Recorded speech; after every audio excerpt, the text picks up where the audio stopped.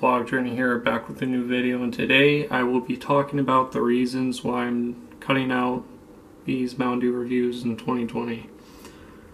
The first reason is because of COVID, and it was because of the shutdowns and all that stuff. It kind of affected the Mountain Dew and businesses, Mountain Dew business and businesses in general, so they weren't able to sell so much Mountain Dew. And then they weren't able to produce that many flavors this year. They still got quite a bit of selection, but I'm not going to be doing that much this year anyway, so yeah. And that goes into my second reason, which is I have decided to cut down on Mountain Dew reviews this year. And the reason for that is because it's not really healthy. So, yeah, I basically went cold turkey this year too on Mountain Dew, except for two of them that I tried this year. One of them was Frostbite, and that was before I cut out Mountain Dew.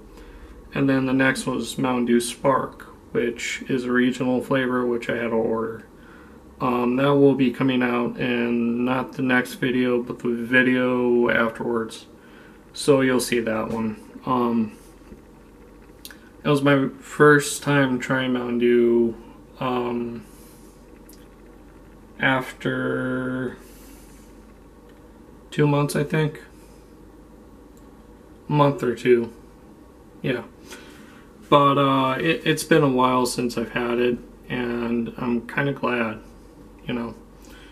But that's going to be it for this video as to the reasons why I cut out Mountain Dew and stuff. I also want to focus on some more serious things like entertainment, as in I want to do more series and stuff. And yeah, the reason why I want to do series so badly is because, well, I'll share that in the next video as to why I want to do series and stuff. But yeah, that's gonna be it for this video. Please like, share, and you know, I'll see you guys in my next video. Bye.